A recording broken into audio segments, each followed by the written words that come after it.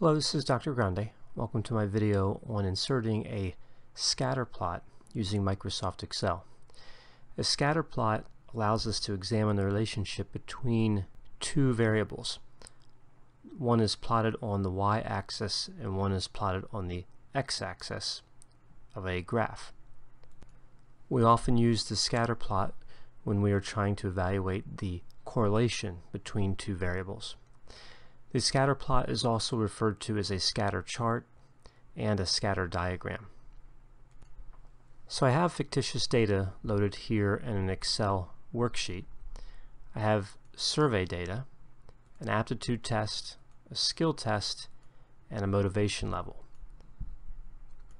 And over here to the right, I've calculated the correlation between the survey scores and the aptitude test, just using the CORREL function, the correlation function in Excel.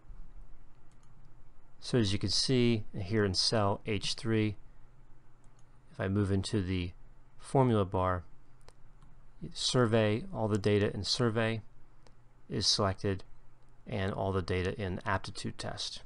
Those are the two ranges used in the correlation function. And similarly, correlation between survey and the skill test results, and the correlation between survey and motivation. I've also used the STDEV.S function, the sample standard deviation, to calculate the standard deviation of each variable, the survey, aptitude test, skill test, and motivation variable. Graphing these data on a scatter plot is fairly straightforward. I'm going to start by selecting the survey variable, including the label. Select all these values, and then I'm also going to select all the values in the aptitude test variable, again including the label. I'm going to go to Insert, and then under Charts, you see it's Insert, Scatter, XY, or Bubble Chart. This is the option I want. Click the down arrow there, and I'm going to select Scatter. You can see we move into the Design tab of the Chart Tools, and to make this a little easier to see, I'm going to make the background black. And note that the title of this chart is Aptitude Test. So the y-axis here represents the scores in the aptitude test, and the x-axis represents the scores from the survey.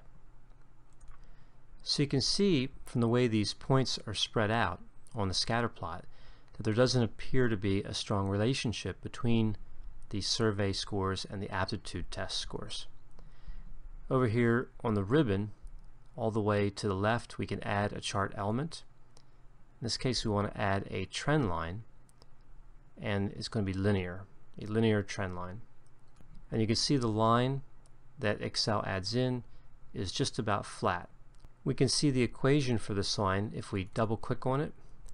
We can see there's options that open here to the right, and there is an option here we can check off Display Equation on Chart. So I'm going to click that option, and I'm also going to display the R squared. That's the correlation value, R squared, which we also call the coefficient of determination.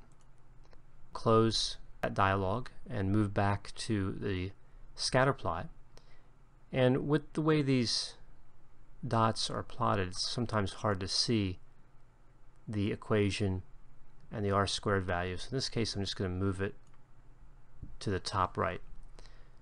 So the line, of course, is a straight line, so it follows the y equals mx plus b, where m is the slope and b is the y-intercept. It's where this line intercepts the y-axis. So we can see the slope is fairly small, 0.06. The intercept in this case is 46, and the R squared value, the coefficient of determination, is 0.0002. So here we would say there's really no relationship between these two variables. To see the relationship between survey and the next variable, skill test, we don't have to insert a new chart, a new scatter plot. We can use the one we have.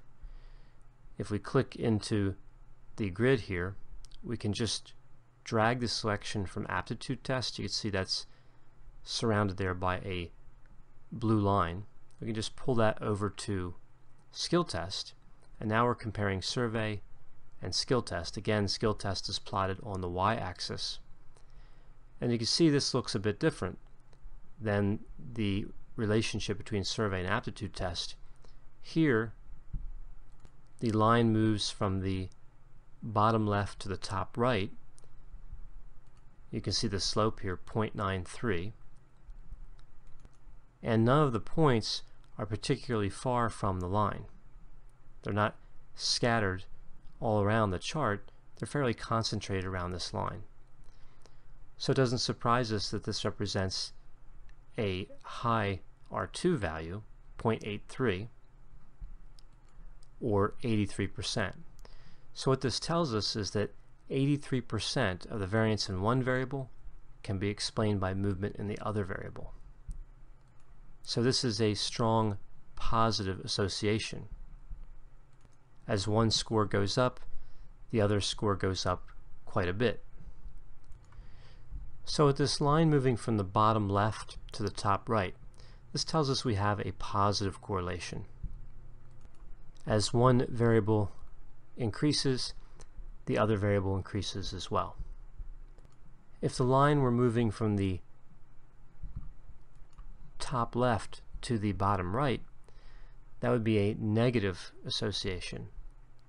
As one variable increases, the other variable decreases. But whether an association is positive or negative is unrelated to the strength of the relationship. And I'll show that in this last example with this motivation variable. Again, I'm just going to drag the selection over one column, and you can see this was set up to be a perfect negative relationship. So the correlation is -1, the coefficient of determination is 1. And of course it would also be 1 if this were a perfect positive relationship. 100% of the variance in one variable can be explained by movement in the other. It doesn't matter that the direction here, the direction of the association, is negative versus positive. Also notice with a perfect correlation, again whether it's positive or negative, that all the points are exactly on the line. There's no deviation from this line, as we saw with the skill test and with the aptitude test. I hope you found this video on creating a scatter plot in Excel to be useful. As always, if you have any questions or concerns, feel free to contact me, and I'll be happy to assist you.